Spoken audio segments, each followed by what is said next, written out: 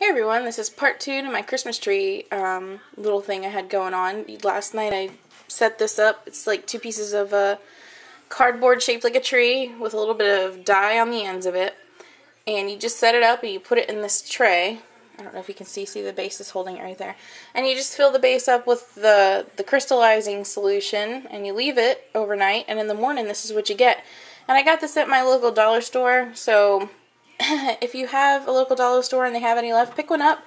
Let your kids do it because it's a neat little thing and it's like a fun little surprise for them to see in the morning. So, anyway, I just thought I'd share that. I'm going to pick up one. My niece and my nephew are coming for Christmas, so I'm going to pick one up for them and let them do it over at our house.